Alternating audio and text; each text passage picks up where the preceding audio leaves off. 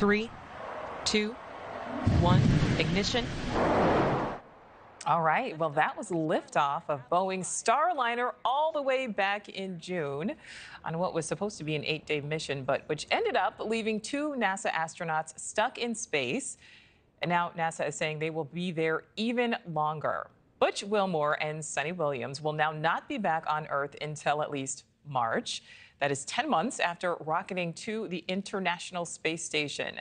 And Williams posing for a fun holiday picture here with another astronaut earlier this week, but that was also before the announcement of this latest delay. So let's bring in NewsNation anchor Natasha Zuves, who is live. Natasha, what more are we learning about this newest extension? Yeah, extension is an interesting way to put it. Hi there, Nichole. These 2 stuck NASA astronauts will have to wait even longer to come home. And you'll remember their mission was originally supposed to last just about a week. It was extended to 8 months. And now the latest update, their stay at the International Space Station will be at least 10 months. And we all know that when the going gets tough, and it often does, the tough get going. And you have.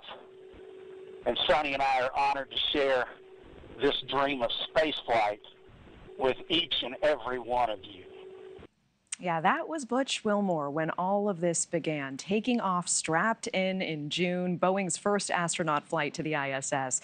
But issues with the Starliner capsule meant it was sent back empty. And now, NASA announcing the latest delay to get them home. Suni Williams and Butch Wilmore will not return until the end of March or even April because of a delay in launching their replacements. You see, NASA prefers to have overlapping crews at the space station for a smooth transition, and a fresh crew was supposed to launch in February, allowing the pair to come home.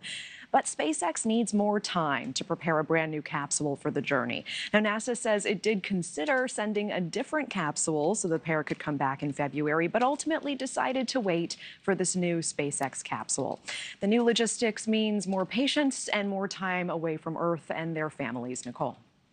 All right, so Natasha, we know that they were only supposed to be away for about 8 days. That has since been extended. How unusual is it to end up spending this long out there? It is unusual, Nichole. Most space station missions last about 6 months. Very few reach that year mark. I want to pull up this list we put together of American astronauts who hold these records. You can see Frank Rubio, 371 days. That's the longest. You can see Scott Kelly appearing on that list at 340. Now, Wilmore and Williams, as of today, are at 196. But, Nichole, if they stay until March 31st, that'll be 300 days. 300 days. Oh, my goodness. All right, Natasha, thank you. Thanks for watching. Go to joinnn.com to find NewsNation on your screen. And don't forget to click the red subscribe button below to get more of NewsNation's fact-driven, unbiased coverage.